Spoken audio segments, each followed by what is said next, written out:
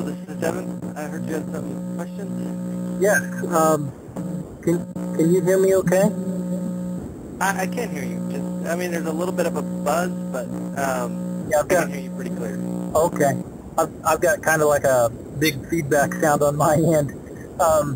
I believe in the Bible, but I encountered some Jehovah's Witnesses recently that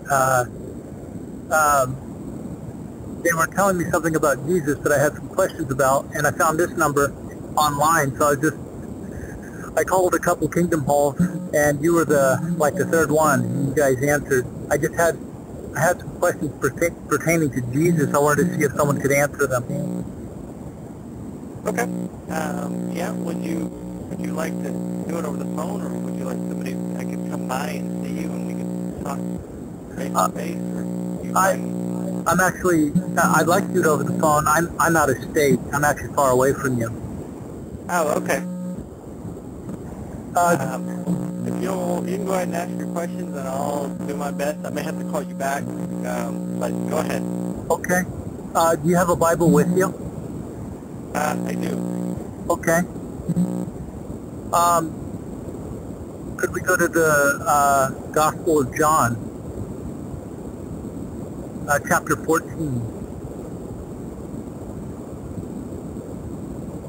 All right. I'm there, John 14. Okay, verse 6. Okay. I'll just read it real quick. It's Jesus speaking, I am the way, the truth, and the life. And then John 18:37. You're talking, if no one, if you're saying, you didn't, I'm the way, the truth, and life, no one comes to the Father except through me. Correct, yeah. Okay. And then you said John 18. 37.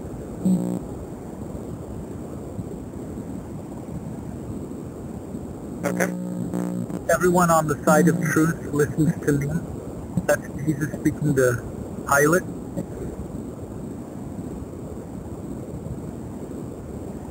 Yes, the very last part. Yeah, the very last part of it. Would we agree that Jesus didn't lie then? Yes, I would agree that Jesus didn't lie then. Okay. Now, I'm reading these and asking these in order to clarify what I understood from Jehovah's Witnesses that I encountered. The next verse would be John chapter 2, verses 19 through 21.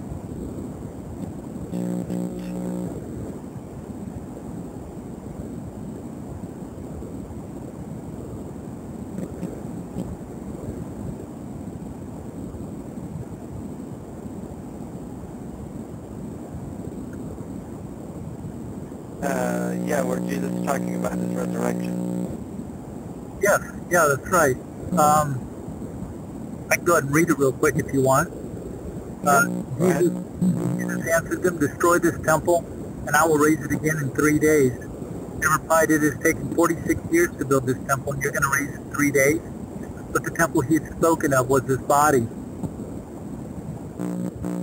Correct. Yeah, he was talking about that, he would be killed in 3 days, he would be raised from the dead. Okay, yeah, so we're agreeing there. And then John chapter 10, verses 17 and 18.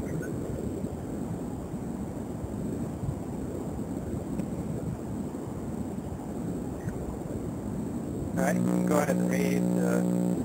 I'm there. Okay. The reason my Father loves me is that I lay down my life only to take it up again. No one takes it from me, but I lay it down of my own accord. I have authority to lay it down and authority to take it up again. This command I received from my Father.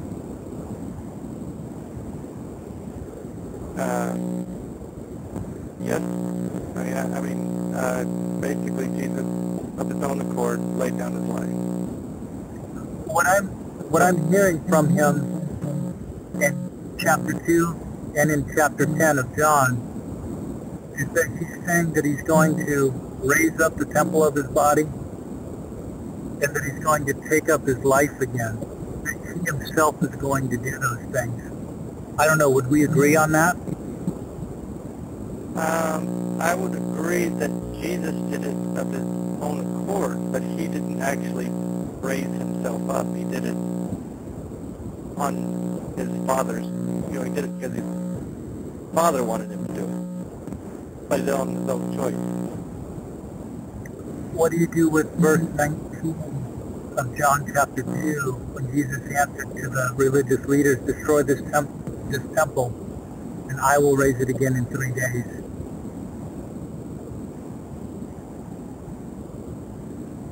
Well, it was raised in 3 days. By whom?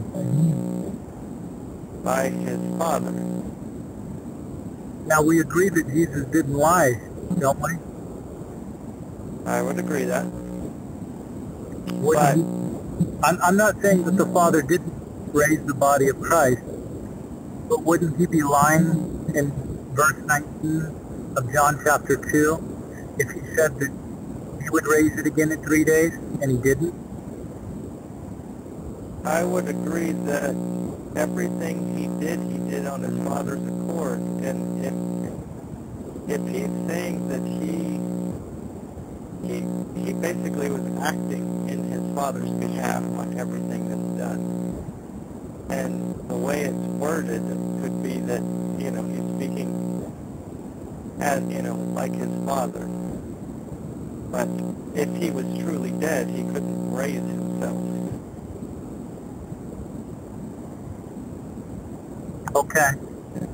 Okay, I'll move on to another chapter and verse, because from what I got from the Jehovah's Witnesses here, when Jesus came back from the dead, he didn't come back physically, but spiritually. Is that correct? Yes, because he changed his appearance and rose to heaven at that time. Okay. Could we go to Luke chapter 24, verses 38 through 40?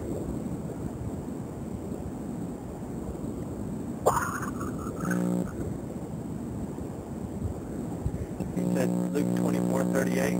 Yeah.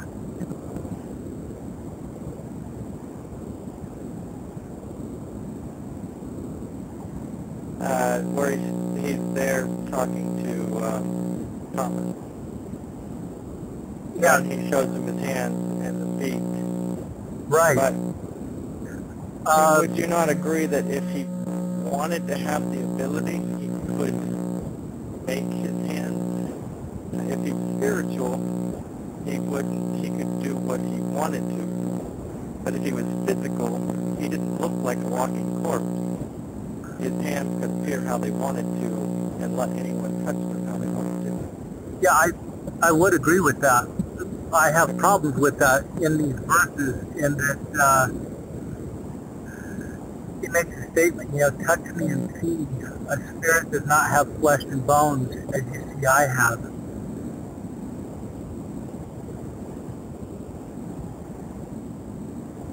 Now, it appears that his disciples were thinking that he was appearing to them in spirit at first, but he wanted them to touch him and see that he wasn't a spirit, that he has flesh and bones, which a spirit does not have. And the evidence would be the nail prints in his hands and feet. It would be the same body that he died in. It'd be the physical body. I mean, I don't know if you agree with me on that or not. Well, go ahead. The buzz is getting like really, really loud, so I'm having a hard time understanding you. Oh, I'm sorry.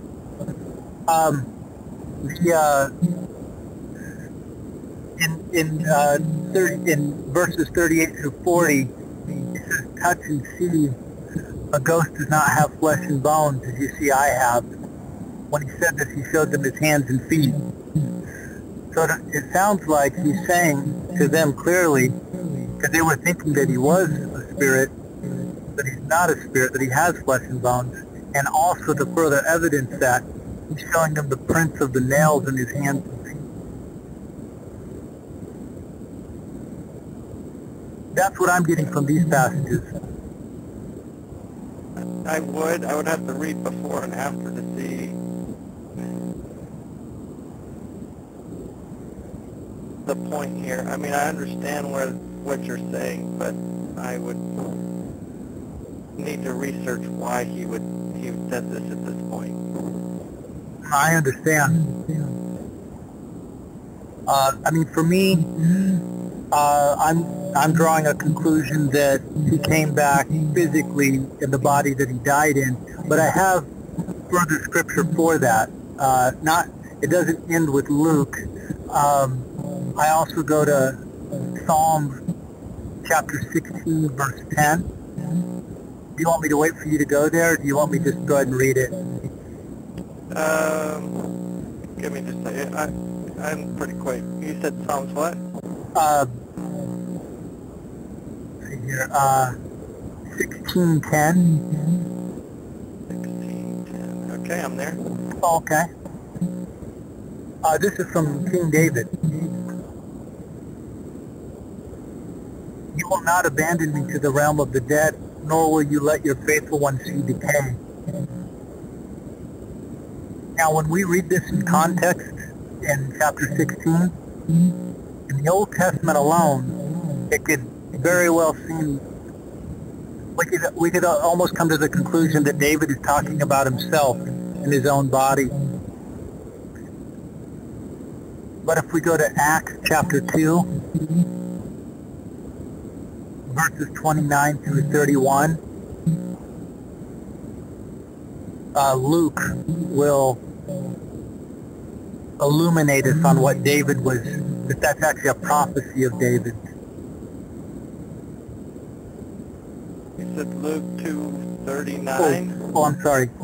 Acts chapter 2. Oh, Acts 2:39. 29. 29, okay. Through 31. Alright, I'm there. Oh, okay. Fellow Israelites, I can tell you confidently that the patriarch David died and was buried, and his tomb is here to this day.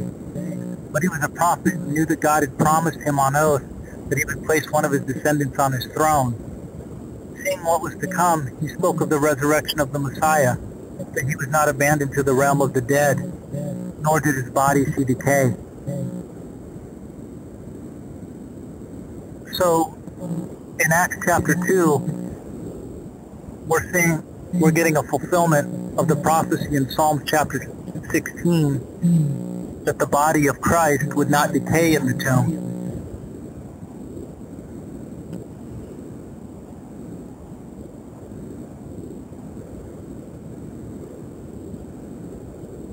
I would, yeah, I mean, it does say that he would not see corruption, but, I mean, not everything is literal. I understand. Yeah, you may need some time to look into that prophecy and its fulfillment and what that... Because they didn't find his body, but it doesn't mean that it wasn't changed. Yeah, I'm just saying, like, when I combine that prophecy with Luke 24, 38 through 40, it's saying that he died physically. He went into the tomb of Joseph of Arimathea, by the way, who is a member of the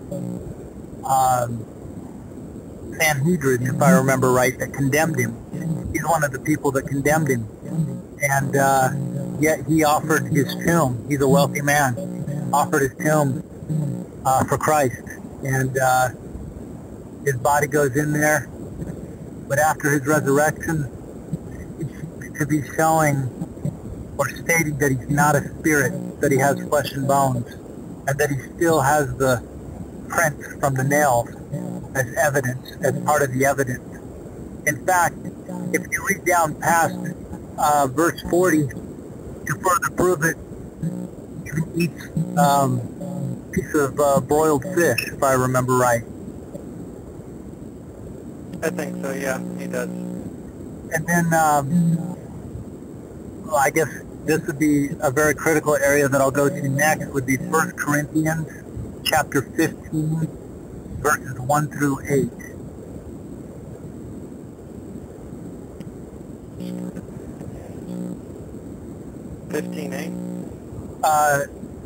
Uh, 15, verse 1 through 8.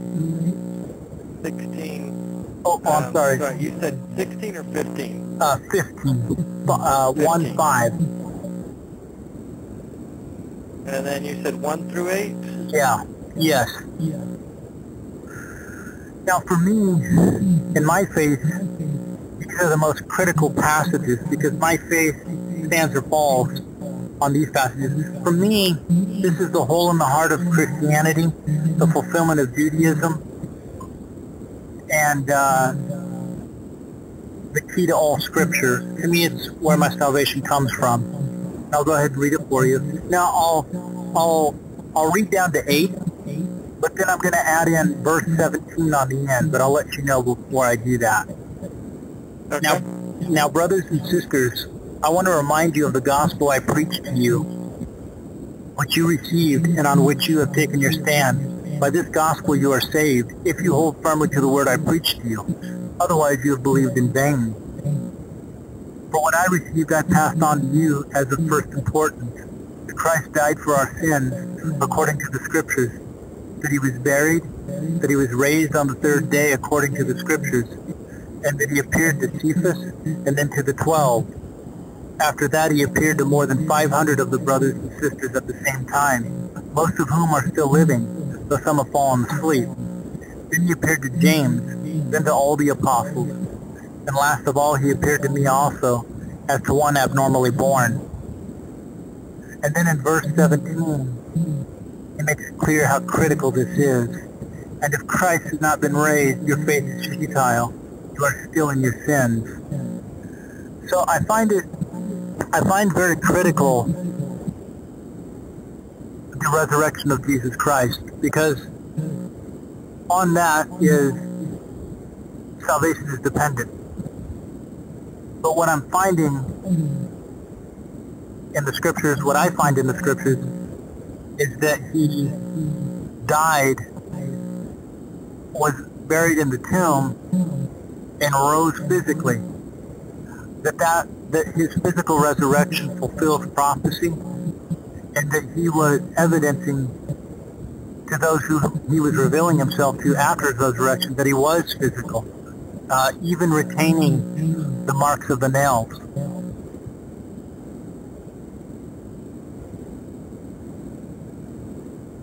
Now, I'm going by Scripture on this.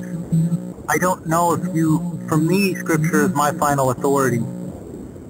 I don't know if you have an authority outside of Scripture that influences you. I mean, I like to do research about the Scriptures on different things and different translations and see what, and then come to a conclusion. I do believe he was raised up spiritual. I would have to look at the, because he couldn't return to heaven as a physical body, which he did, so. Yeah, he did return to heaven. But glorified. Yes. If you remember, he told Mary not to touch him because he hadn't yet returned to his Father. And I do believe, though, that spiritual creatures can take physical forms, because we had evidence of that in Genesis when the demons came to earth. Now, and they return to their spiritual form after the flood. So how he was actually raised up, I mean, I believe it was spiritual. So could he have taken physical form as a spiritual being? I do believe so. I'd have to do some research on the David part. Yeah. Talking about the corruption. But, Do you have anything to write with? hold on, I gotta free up a hand. Yeah.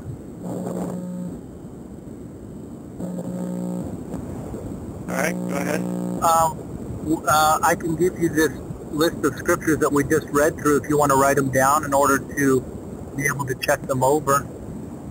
Okay, go ahead. We started with John 14:6. Can you, when I'm holding the phone like this, Oh, I'm sorry. Can you hear me better? I'm trying to get it to where I hear it. There is a terrible noise in the back. Okay. I think I can do better on this here. Okay. All right.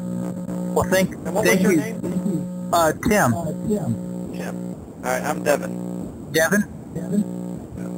All right, I'll talk to you. It may be a little bit, but I'll either try to call you back this evening or tomorrow evening. Fantastic. Whenever you have the time. Okay. Thank you, Tim. Thank you. Yeah, you too. Bye.